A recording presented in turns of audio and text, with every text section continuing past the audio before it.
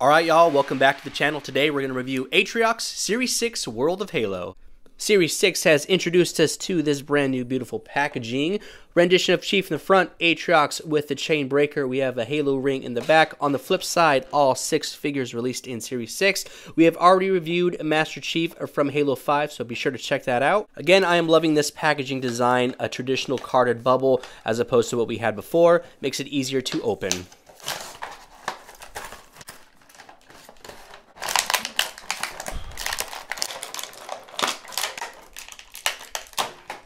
At last, we have Atriox. Here he is out of the packaging. Those of you that are hunting in store, here is the barcode to Atriox as well as the DPCI, so feel free to screenshot that and show it to your nice Target employee.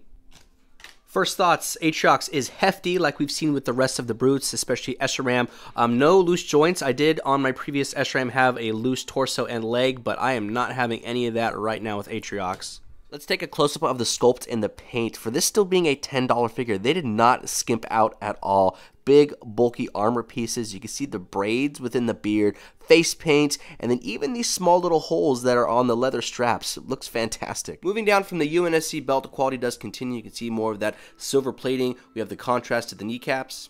Backhand side looks just as good. Long ponytail leather straps. They even added muscle details to the triceps. That's freaking cool. And then more of the armor plating goes all the way down to the feet. Chain breaker looks great. Awesome sculpt to this. Leather straps and even the blades to this are like a translucent type of plastic. So that's awesome. That looks really good. Jumping into articulation, I was actually worried that this shoulder armor was going to get in the way, but it's actually molded to the chest piece, so Atriox's arms can go up about 90 degrees. From there, that shoulder is on a swivel joint, and we can actually rotate that all the way around.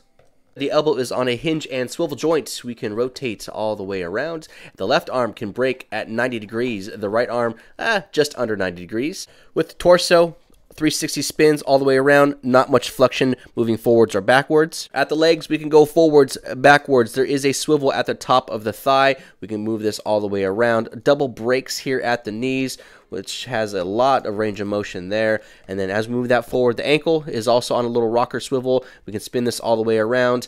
Atriox does not come with a base plate, but he does have holes to be placed on top of one. And finally, at the head, there isn't going to be a whole lot of articulation here just because of the nature of the beard and then also the ponytail. But we can move from side to side and maybe just upwards and downwards just a little bit. Here we have a side-by-side comparison of Atriox with the rest of the Banished crew. Something I wanted to do was take the very first brute released in the world of Halo and stand him next to Atriox. Something cool to mention with the evolution of these figures. Series 1, you can see the pins within the arm of the joint. Moving into Series 6, you can't see them anymore. Awesome. And of course, we have to stand Master Chief next to Atriox. This particular Chief came from the Anniversary 4-pack. Something neat I wanted to show you real quick was a pose of Atriox standing on one foot. Anytime I can get a figure to pose or balance on one foot, I think that's a great day, and Atriox can do that no problem.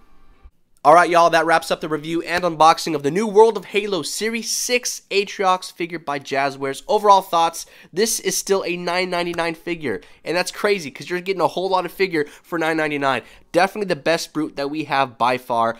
My joints are solid, the construction is great.